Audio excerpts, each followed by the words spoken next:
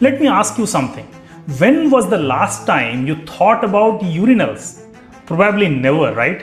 Have you ever wondered what happens when you use a urinal?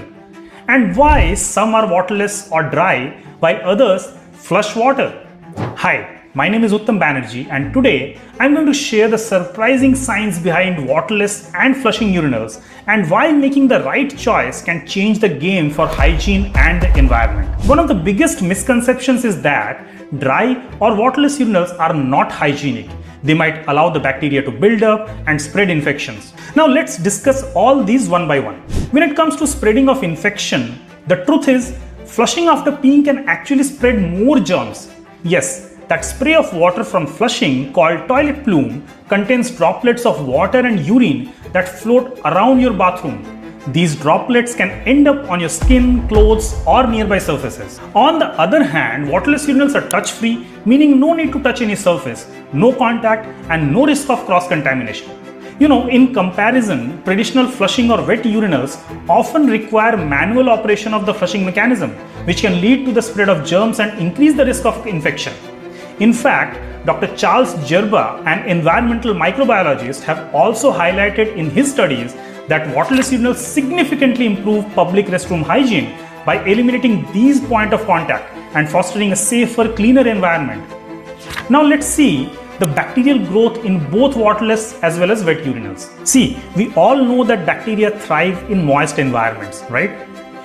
Flushing urinals with constant exposure to water and urine create a perfect breeding ground for bacteria like E. coli, Enterococcus, Pseudomonas aeruginosa, and can lead to unpleasant odors and potential infections. Moisture with urine provides nutrients and supports bacterial metabolism, division, and biofilm formation. You see, flushing urinals are prime environments for biofilms to form, especially on surfaces with constant moisture and organic matter like urine. These biofilms can retain a high concentration of bacteria, making the urinal more challenging to sanitize thoroughly. Waterless or dry urinals, on the other hand, remain moisture-free.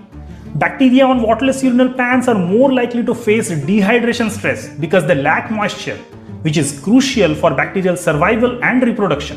While some bacteria might survive in a dormant state, the overall bacterial load on a waterless urinal is significantly lower, making it a far more hygienic option. Now let's talk about odors. Many people assume that waterless urinals might smell worse because they don't flush, but the opposite is true. In flushing urinals, bacteria breaking down organic material cause those strong, unpleasant odors. Waterless or dry urinals do not have the moisture to support this process, and they're also fitted with odor control mechanisms. So there is less to no smell and you get a fresher restroom experience. Besides health benefits, waterless urinals also save water, millions of liters of water every year. Now, by choosing waterless urinals, we are not only protecting people's health, but also conserving one of the most precious resources on our planet, which is water.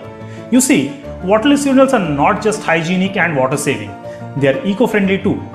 Many green buildings choose waterless urinals to reduce their environmental impact and earn green building certification.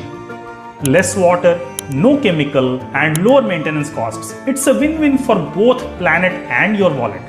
So in short, waterless urinals are safer, healthier, and cleaner than traditional wet or flushing urinals. Fewer bacteria, no toilet plume, and no unpleasant odors. If you're still unsure about waterless urinals, drop a comment below and I would be happy to discuss them in more detail. Share this video with friends and colleagues and do subscribe to the channel to support us. Thank you.